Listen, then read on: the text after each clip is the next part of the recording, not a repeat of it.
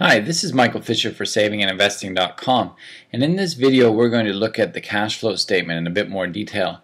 In particular, we're going to look at an illustrated cash flow example where we're going to look at the different sections of the cash flow statement or the statement of cash flows. We're going to look at the structure of the cash flow statement and what some of the entries are and some further detail on aspects of the cash flow statement. Now, the first thing is that the cash flow statement, like the income statement, captures information over a period of time, for example, a financial year, or even perhaps a quarter of a financial year. But in this example, we're capturing information for the year ended December 31st, 2010. All of the entries are in millions.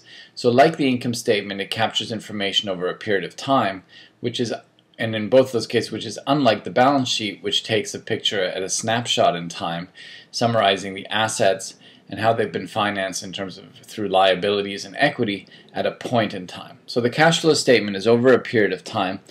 It's also known as the statement of cash flows, as mentioned, or a funds flow statement. And it shows how how cash is being generated in different areas of the company's operations and aspects of its business. It also links to other cash flow statements, which we'll come back to a little bit later. But basically, the cash flow statement shows how cash is changing in the company from year to year. So in this particular cash flow statement, the company has generated an increase of $17 million of cash in the year ending December 31st. The cash flow statement is split into three areas: operating activities, investing activities, and financing activities. The company in this case generated a cash flow of $18 million from its operating activities.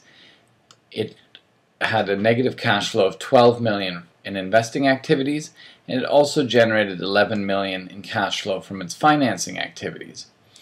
Looking at the operating activities, we start with the net income entry from the income statement. We add back the depreciation, which is a non-cash charge to reflect the decline in the salvage value of items that the company uses in its operations. So we added this back. And in this case, the company was able to collect on some of its accounts receivable. So there was a decrease in accounts receivable, which means cash comes into the company. And in this case, there was also an increase in inventories, which means the company spent cash to increase its inventories. So overall, the company, in this stylized example, the company generated $18 million of cash. Now, what we can say about that, it's obviously better to generate cash from your operating activities than it is to burn cash in your operating activities for a lot of companies. And so the company generated cash here, and then it invested the cash in capital expenditures and purchases of equipment to the tune of $12 million overall. It sold some stock, which generated $10 million of cash. It paid a dividend, and it increased its debt by $2 million, also generating cash.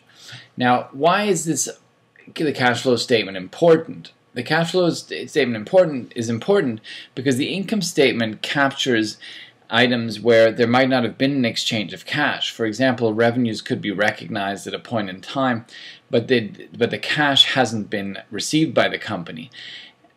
Also, the company might have accounts that it needs to pay, but it hasn't paid them, so it's retained the cash. Or it could have accounts receivable where the money hasn't come in.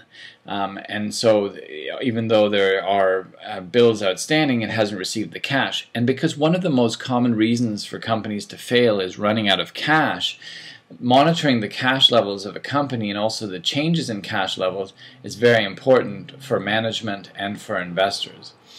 It looks at, therefore, the short-term viability of the company and its ability to pay its bills, and therefore is of interest clearly to investors, to creditors, to stockholders, to portfolio managers who are looking at the company, to analysts, and obviously as well the management who are looking at ways of improving the company and how the company is operating.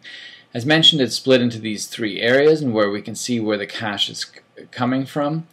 And in this case, there's clearly a lot of cash coming from the operating activities.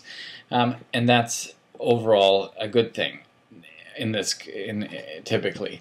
Now the entries could be more entries in each of the areas. There could also be notes to each of the entries on the cash flow statement and further clarifications on whether how certain items have arisen. Under the operating activities, we have here 4 entries. Others that could be included would be interest received on loans, payments to suppliers, deferred taxes, payments to employees, and so forth. And all of that comes under the operating activities.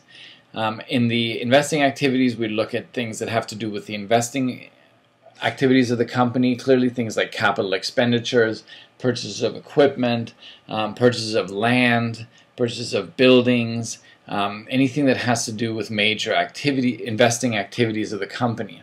And on the financing side, typically we look at things that have to do with the stock, with the debt and the equity of the company, whether the company has paid dividends, whether the company has made new borrowings, whether the company has issued short-term debt, long-term debt. So we can see how the financing side, on the financing side, it has a lot also to do with the right side of the balance sheet, where we would have increases in, if the company increases its equity, the equity outstanding, or if it borrows more, all of this would be reflected in the balance sheet as well. And obviously increases and decreases in cash would be reflected in the balance sheet as well. So this is the cash flow statement. It captures information over a period of time. It's very important because companies can run out of cash, and monitoring the viability of the company and the ability to pay its bills is very important. It's of interest to investors clearly, and management. It's broken down typically into these 3 areas where we can see where the cash is coming from, and it links to some of the other financial statements as well.